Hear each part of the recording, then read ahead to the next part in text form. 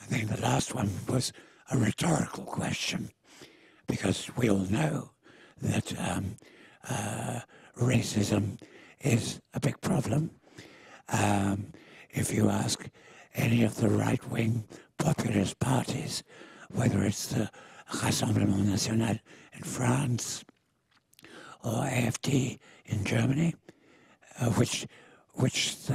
what motivates their anti-migrant policy proposals?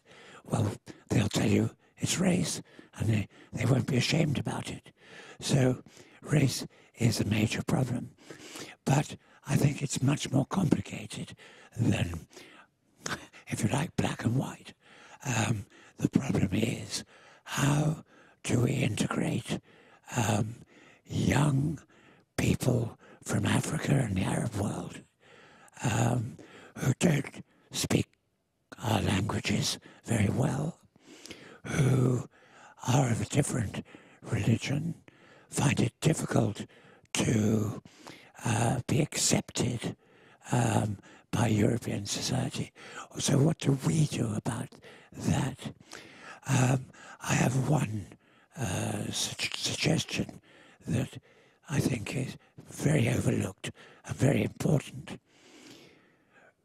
We have what is known as the women problem in migration.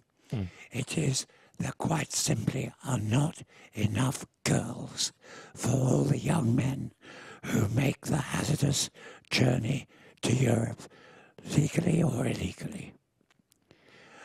If we're going to raise the birth rates, if we're going to quell criminality, more women are the answer. And that's why it was a great mistake when European national governments started to crack down on family reunifications. The argument was, oh, there's no reason for Granny to come too. In fact, there was every reason for Granny to come too, because she'd bring her daughters and what have you, and she'd also do the babysitting while the wife and daughters were out at work.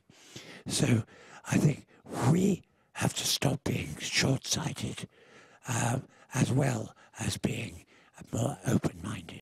I can say that it is some kind of black cat in the black room. We know that it exists, but we try not to see it or just to neglect it. But yes, we do see the prejudices against racism, against the race, especially religion, at least in our regions, on the east part of our European Union. And this is a very useful tool for creating myths and fake news about the migrants. And this is still impacts very highly in the opinions and willingness of local population to accept any immigrants from not close countries, but more far countries. So it is the case, and we need to accept it not as a fact, not as a necessity or a good thing, but we cannot hide it. And this is below to our face.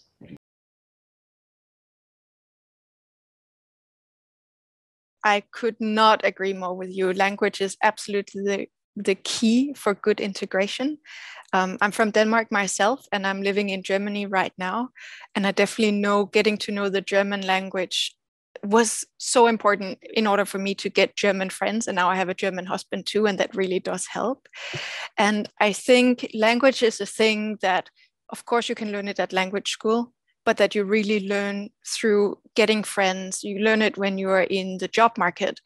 So I couldn't agree more. It's about breaking out of our definition of how do you learn a language. No, it's not just in school. It's about getting out there. And the more support that we can get of events, it could be playing a sport together or doing an activity together where there's a shared passion and interest for a topic. I think this is definitely one of the keys to successful integration in the future. This is more than interesting and goes directly to the point.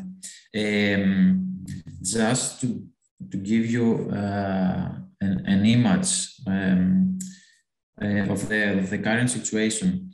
Before 2 or 3 years, there were discussions about providing Greek lessons to asylum seekers and refugees on a nationwide scale, supported by the government.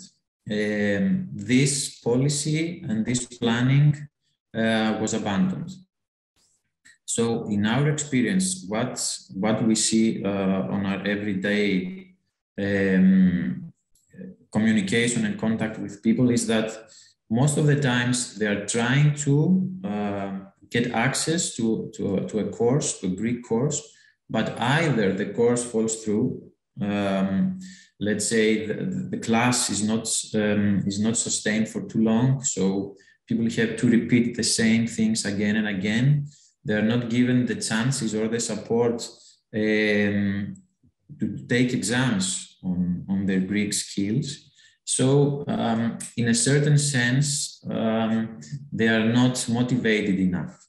But on the other side, of course, it's the sense of precarity, uncertainty that is related to the legal processes that makes it hard for someone to focus on an educational route, on an educational, let's say, perspective.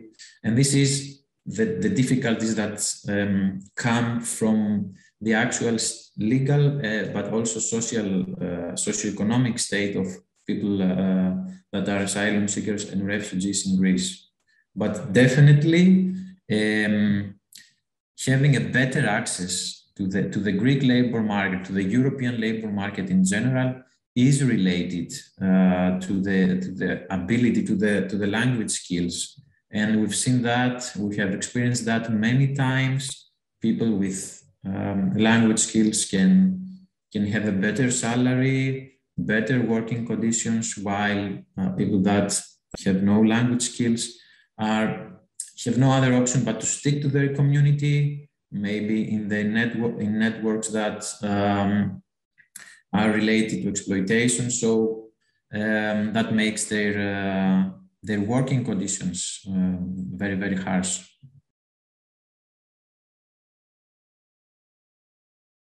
Thanks so much for sharing your story. It's so motivating to hear.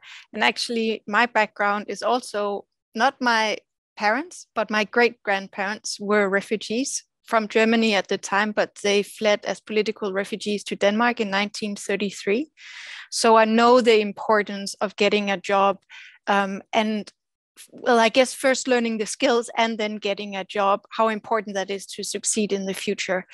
And of course, this both on a human level, it gives dignity to earn your own money, but also on a society level, it is so much cheaper for the states once you turn people who were receiving social benefits into taxpayers. So I completely agree with you.